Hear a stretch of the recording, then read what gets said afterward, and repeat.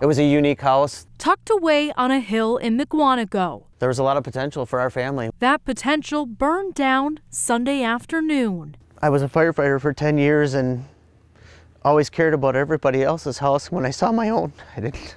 It was heartbreaking. Smoke and heavy flames could be seen for miles. Retired firefighter Greg Jablonowski says he had just left his home. I checked the fireplace, made sure the door was closed. Then he got the call. When I got back, it was already fully engulfed. Jablonowski says the fire started in the kitchen. It rose all the way up from the ceilings and took over the entire house. He says the only thing that was salvageable was the garage. Jablonowski's wife and kids weren't home. And I tried to save them, and it was on fire in the back, so I couldn't get to him fast enough. Their dog Diesel didn't make it. He always protected everybody. Jablonowski served his community for decades. Now that community is returning the favor. Every time I look at my phone, I cry because I can't believe it.